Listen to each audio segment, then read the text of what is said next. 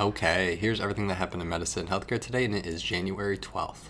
A JAMA analysis found that 1 out of 4 patients was taking a dementia-related medication that was likely unnecessary. After reviewing the medical records of thousands of patients, they found that there was either no clinical reasoning for it or that they were taking medications that were against the recommendations.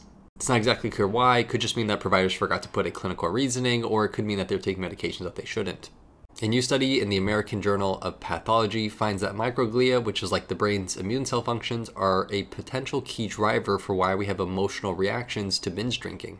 In mice models, they found that when mice were exposed to binge drinking, they found that microglia was hyperactive and inflammatory, which often caused issues with anxiety and other mental issues.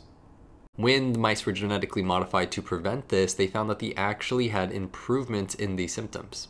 A major study out of the Lancet in the UK, tracking over 1 million people, found that COVID-19 vaccination hesitancy slowly declined over time.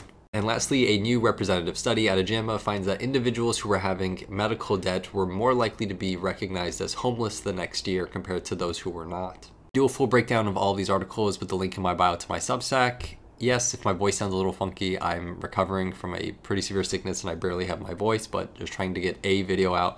Anyways, I will see you tomorrow for the rest of the news.